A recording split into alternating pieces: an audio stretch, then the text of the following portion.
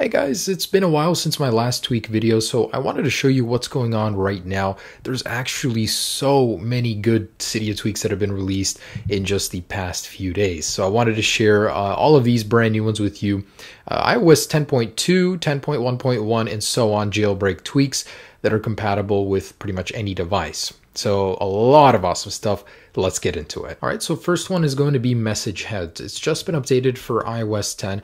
And what it is essentially is messages, the little message heads from your Messenger app with Facebook. It puts them anywhere onto your device. So you get just a little icon you can move around. Let me open up a conversation here. And when you're inside one, you can easily send someone a message just like this. And once that's gone, just click anywhere. Now you have this little bobblehead or message head to move around. Just like Messenger, you can attach it anywhere and with an activator gesture, have it hidden or actually present. Next is Inset. I think that's how you say it. It's actually a very beautiful and useful tweak. So again, with an activator gesture, you can go ahead and activate this menu on the right of your device where you have a whole bunch of toggles that you can quickly access from anywhere. So let's say I'm inside of settings and I want to activate them. From in here, I set a couple of custom ones. I can clear out my app switcher using Kill Background 10. I can enable low power mode. I can enable the flashlights from in here. So it's like Control Center, but everywhere, and you can actually customize this. It just looks really cool. That's what I liked about it. And a very simple one. This is a feature that you'll find on many of the higher-end Android phones. Well, actually a lot of them, but Smart Tap allows you to quickly wake your device just by double tapping on the display like this. So 1, 2, screen comes to life. And major props to Coke Pokes, who has updated his tweak Phantom Light for Snapchat. So there's an ongoing battle with Snapchat.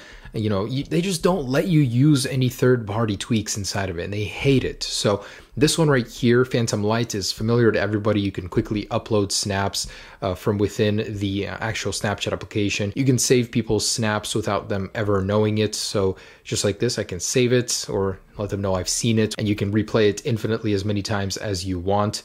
So not that, but basically, you'll leave it and you can keep opening it as many times as you want. And also you can actually filter whether or not you want people to see you when looking at their stories. Activate stealth mode right there. Incredibly useful. And also for Snapchat, here is Streak Notify. So those are some of my personal contacts over there. Just wanted to let you know what it'll do. I showed you this, but it has received an update to be more stable with the latest 10.2.0 version. Basically lets you know how much time you have until the streaks expire. So you can go ahead and get that snap out before your streak you worked so hard on is gone. Also just want to show you guys these tweaks are working on the latest 10.2.0 version. So next is Tiny Bar. This hasn't officially been updated since iOS 8. This is an unofficial project, but look at that. It actually changes your little notification bar to a very, very slim one. It's actually incredibly efficient and very clean looking. So hats off to the guy that made this happen. Very clean look. And here's Folder Enhancer. Always have liked this one. It allows you to change every aspect of a folder, customize the look and functionality, change the text size over here, change how much rows you want of icons. You can make it 5 by 5, 6 by 6 even. You can actually change the icon itself, how dark it is, if you want a background on it. There are a ton of settings for it. Next up is Slide to Unlock 10. So I actually kind of showed you a very similar tweak. However, it wasn't this one. It brings back the original Slide to Unlock functionality that every version except iOS 10 has. So if you actually slide it and you have a passcode on, it'll take you to the passcode page. When you click cancel, it goes back to this page. And if you don't have a passcode on, this is what you'll see. So it doesn't actually have the text on it, but if you slide to unlock, it'll just unlock your phone. And yes, what you guys are seeing is lock glyph. So this has been updated for iOS 10 unofficially. This is not the real deal. It seems like a lot of people are taking matters into their own hands and updating tweaks on their own, but this will actually bring back the lock glyph animation that you love. Unfortunately, it is in beta, and I wasn't able to get any themes working. So the stock one is the only one that you can work with. You can change the color of it, the behavior, and the sound, but it does work perfectly. And now I'm going to show you two of my all-time favorite tweaks when it comes to messages. So this is Type Status. It has been updated for iOS 10, and man, this, in my opinion, is one of the most valuable jailbreak tweaks. I mean, nothing on a non-jailbroken device compares. So basically, it allows you to predict the future, know when you're about to receive a text message before it happens. So I'm typing right now, and you can actually see if someone is typing, never sends you that message. Maybe they didn't want to send it to begin with. But the cool thing is, if you actually send someone a message, you can see when they read it. So just like that, read by that person. And to prevent a major F up in the future, here is send delay. So it has been released, and what it is basically, let's say you're typing a message and you accidentally type duck instead of the other one. So if you send it, you notice a mistake, you can quickly stop the message from being sent.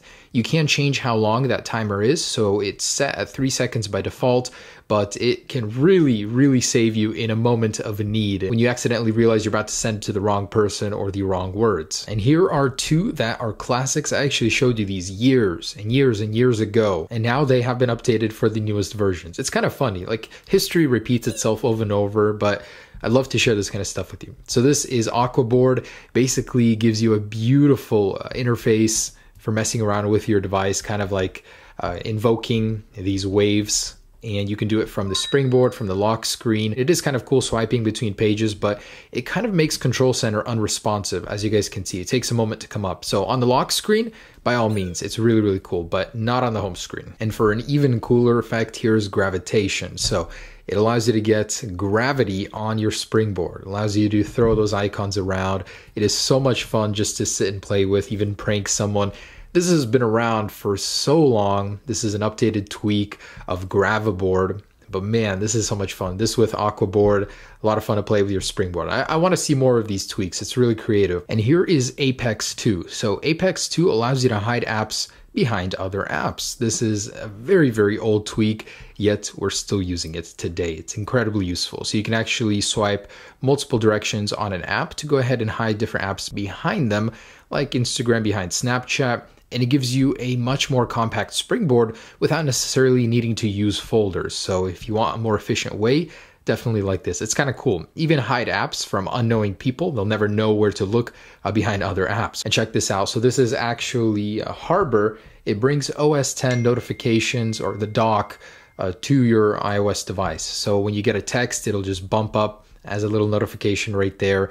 And basically, it allows you to put as many apps as you want down here. And let's throw another one in here like Spotify.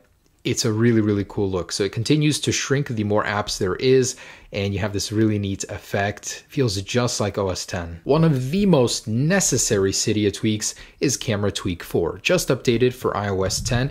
It allows you to get in-app camera controls. So without needing to do the annoying thing like go into settings to change your video resolution, you can do it from in here. Just click on that and it gives you all of these options for changing the resolution. So there's 2160, 1080, and if you guys want to change the frames per second, you can do that as well. I believe click on the 4K or the resolution button, and you can easily slide to how many FPS you want. Of course, it has to be reasonably correct, otherwise it won't let you set it. And this is We Love Music. It brings the Wii App Store music when you were browsing for games and stuff to the App Store, Cydia Store, iTunes Store. I don't know, it doesn't sound familiar to me, but it might to some other people. So it's even in Cydia and some other areas as well, as soon as you jump into it. Just like that. And technically, I am cheating with these. They're not officially out, but I wanted to share because they're amazing. So these two I got to beta test. First one being color banners. I want to go ahead and send myself a couple notifications just to show you. It'll match the color of the notification banner to the app it's coming from. So here's one from Messages. And as you can see, it will arrive in a green one. Really neat. And if I could only have one Cydia tweak, this would be it. I want to share with you my favorite Cydia tweak, Color Flow 3. So it's officially been updated for iOS 10, still in beta. I am testing it. So look at this. It matches everything to the album art. Absolutely incredible. And the algorithms for it work very well. It notices the smallest little bit of colors everywhere and adjusts all of the toggles and everything accordingly. So look at how beautiful this is. I wish Apple would have implemented this into iOS. It just looks fantastic. Oh my goodness. Look at that. Anyways, my favorite Cydia or Jailbreak tweak right here, Color Flow 3. And you guys may have noticed I got the old Instagram logo, so you can actually change individual app icon logos with app cons. So just hold any app as you would to go ahead and wiggle on it, tap on it, and replace from photo library. So save any picture that you want to replace it with. Let's say I actually want to replace it with the old Snapchat icon, and save it. Just like that, you can custom change the icons on individual apps. And I actually had to break out my old iOS 9 jailbroken device for this one because this tweak is this cool. Mitsuha brings a visualizer into the Apple Music app. It is so beautiful. Supposedly it will get updated for iOS 10 devices. This is something I want to see in the built-in app. It's just absolutely beautiful and works great. All right, guys, there it is. So that is the latest and greatest for the iOS 10 jailbreak. I'll keep making these as more tweaks are developed. Peace.